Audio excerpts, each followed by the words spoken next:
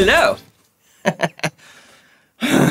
So, my buddy Jürgen von Engel called and said, hey, can you do an in-depth video for the E670 Special Edition Founders Edition? Let's make the names complicated. I mean, let's just start with the name. It's a special edition, but it's not just a special edition. It's a special edition, Founders Edition. But then it's an E670 FE, and I've got the one with some tubes. And I said to Jürgen, what do you mean in-depth video? And he said, well, you know how you did like 5 videos or whatever for the Rev Generator 120 Mark III? And I said, yeah. He said, yeah, I want that. He has a point, because this behemoth of a tube amp is so loaded with features that if I do what I do, which is explain all the features to you and then play them all and show you all the different permutations of pedals and everything that you see here, it would turn into a 2 or 3 hour video, which literally nobody wants to see. So what we're doing is I'm running through the features in this video, blend in a couple of sounds, really quick, very quick sounds from the forthcoming videos. And if that piques your interest and you're saying, this thing is so ridiculous, I need it, but now I want to know what it sounds like with a Strat. Now I want to know what it sounds like with a Les Paul on the Crunch channel, and so on. And can it do 7 strings? And what about the tube driver? Then you can watch my video on the tube driver. Then you can watch a separate video on the Clean and the Crunch channel, and then you can watch a separate video on the lead channels. That way, we're not generating a 3-hour video that nobody's going to watch, but you are actually seeing a video on the stuff that you want to see. And if you really want to have your cash in hand and you want to get this, but you still have questions, this video series on the Engl 670 Special Edition Founders Edition should answer it all. It is, of course, a something watt amp. Bernd in his video tried to say that, but then couldn't because he didn't even know the watts. And I'm going to say it's definitely 100. Could be more. What do I know? Now, it comes in a 6L6 version and also an EL34 version. Realistically, who cares? I know. Glenn did videos showing their tubes. Yeah, but that's Glenn. How much does it matter? Is 6L6 because we think it is a little bit rounder, fatter, and 34s are in the upper mid? I don't know. And if they are, you can probably dial it in differently. And then with your guitar, everything changes. And then your producer does something with EQ and it all changes anyway. Buy the 6L6 or the 34 based on your gut instinct. The end result is not going to be massively different. The one I have here is the EL34 version. I really don't care. So yeah, that's the EL34 version. You can also watch other videos with the 6L6, but those people had different speakers. And realistically, this is absolute truth. Speaker is 70% of the frequency response. Is frequency response everything? What does frequency response means? How much low, mid, high, mid, treble there is. Speaker is a lot. Then of course microphones, but amp isn't that much frequency response. It's response, it's clarity, it's how it drives, all that stuff. Guitar, pickup, it all matters. The speaker, and we have a 212 Engl Vintage 30 loaded here, which weighs a metric fuck ton. Thank you, Engl. Also, this amp weighs 4 metric fuck tons. So together with the cab, you're gonna need about 7 elephants to move that anywhere. It's ridiculous how heavy that shit is. But it's Engl and it's heavy because it's heavy. You know, you want the heavy, then you got to carry, if you know what I mean. Chugger. So, 34 version, that's what we got here. We're going to start on the front panel, then move to the back panel. It's utterly ridiculous. So, this amp has 5 channels. That's too many channels. But maybe you want them. The great thing that it incorporates, because me and other people bitched about Engl and pedals incompatibility, it has a tube driver channel, which actually is set up in the back. And that is an amazing pedal platform. That's what it is. So you want to play with pedals and you want the cleanest, most neutral thing to drive pedals through. All you do is you click right here. It engages the tube driver. And that doesn't even have an EQ. That takes the preamps completely out of it. And I'm going to say gives you a tube to go directly then from that tube into the power amp. When you first engage it, it sounds MIDI, not MIDI, MIDI, and a little bit thinner, but boy, does it play well with pedals. And once you craft the sound, is it inspiring? I'm going to show you some clips right here.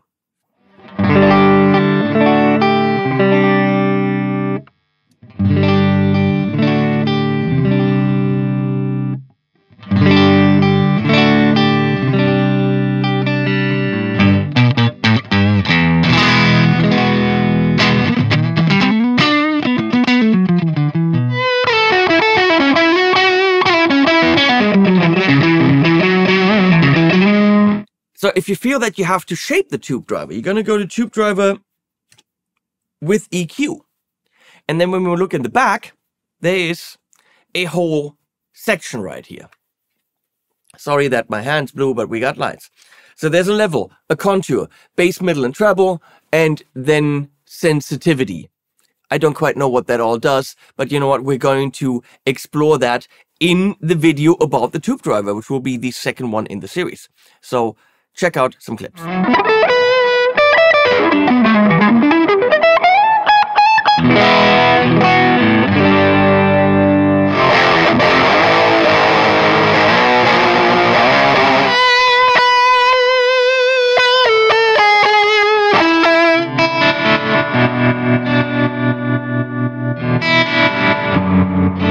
So that's one of the channels.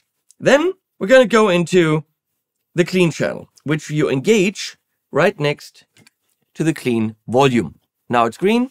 We got the clean gain, and you can also gain boost it. This gain boost applies to both clean and crunch. Then we got bass, middle, treble for clean and crunch, but treble for clean and crunch is separate. So it's a semi-shared EQ. Bass and middle are shared, treble isn't. I feel that middle should have been the one that you can separately, but what do I know? But for the mids, they've got switchies. We got the mid shift and the bright. So the mid shift, let me tell you, I need the manual. The mid shift.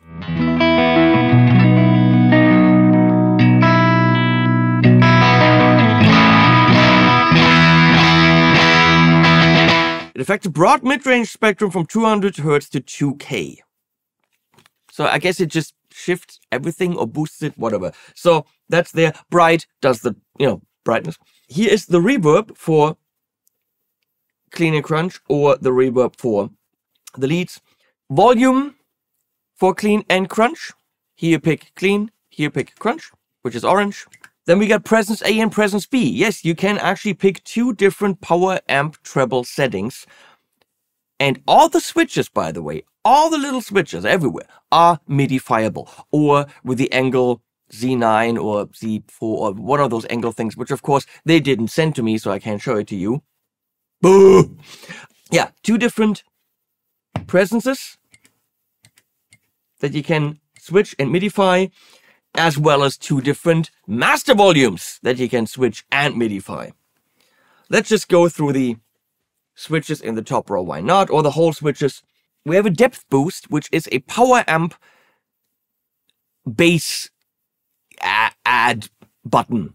You want that for the mega big, but then you don't want that for mixing, actually.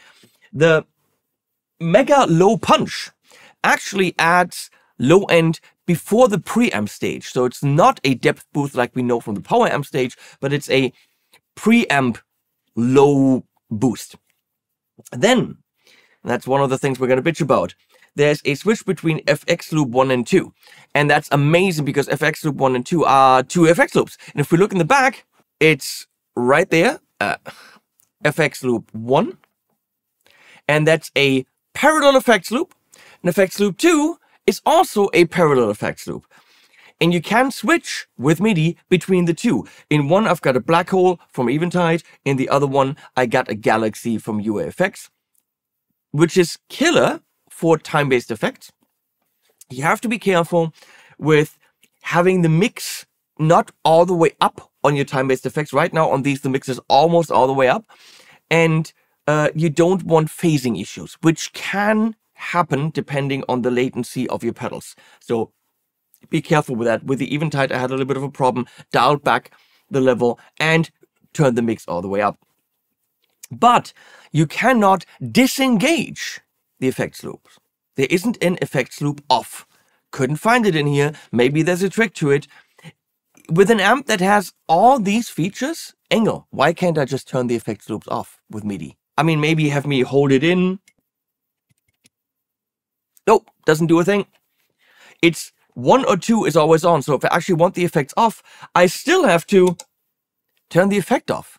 That's stupid, because with the abilities of this amp, with 3 effects loops, because there's also a serial one, which can be turned on and off, I could literally just not have a board in front of me and do a looper switcher, because I could have 1, 2, 3, whatever effects in one effects loop, and then some in the other, some in the serial, and actually do it all. What kind of serial is it? Count Chocula? Leslie, no? Nope. But you could actually switch what effects loop you want with MIDI and therefore have a kind of semi-looper switcher happening. But no, you can't actually turn the parallel effects loops on and off. You can just switch between them. That's an oversight, Engl. Please change that. Maybe it's a routing issue that it isn't possible, but I think it's an oversight. Now, the serial one, you turn on and off. And it makes a lot of sense to have a serial effects loop when you have a parallel effects loop, because something like the tremolo that I've got here, you really want that to affect the whole signal, not to be mixed in.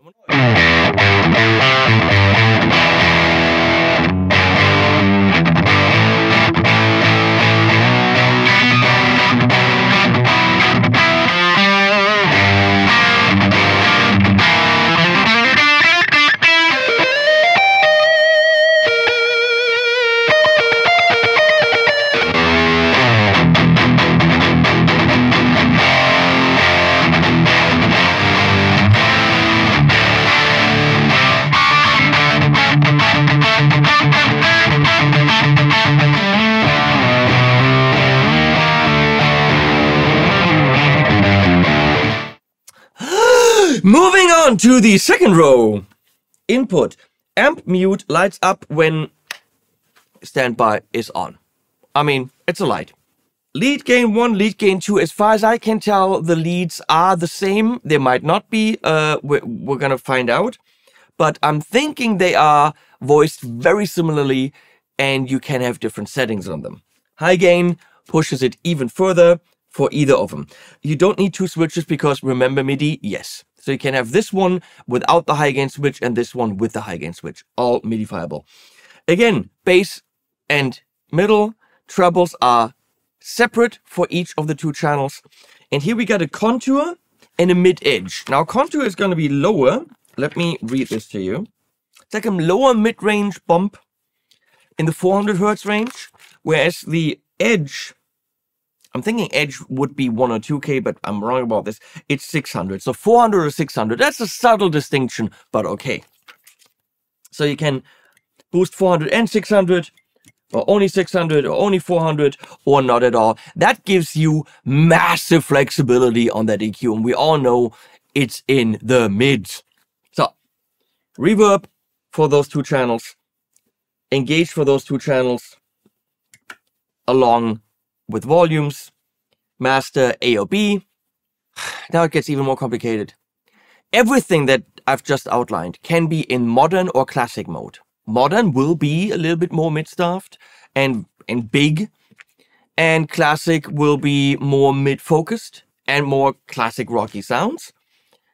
I can't decide which one I like more when I'm playing leads. I think I usually end up on the classic side, but you can have a generally different voicing for the whole amp, which can also be MIDI-fied.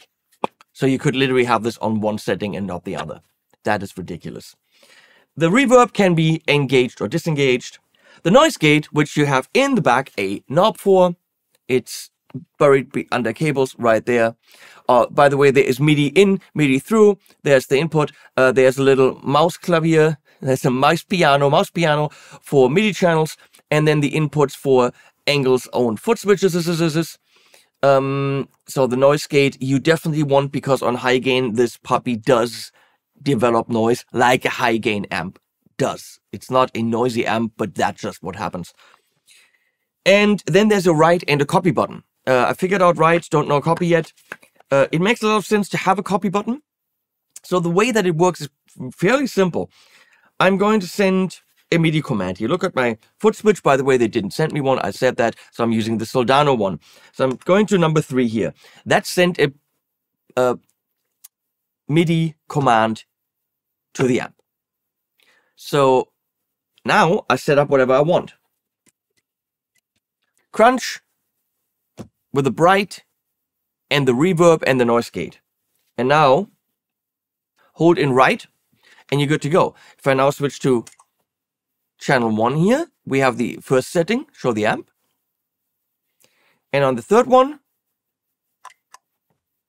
I can hear clickies. We go back to this. So you see, all the switches are MIDI-fiable. That, and very simple. But let's say I want this setting, and I really only want this setting with reverb.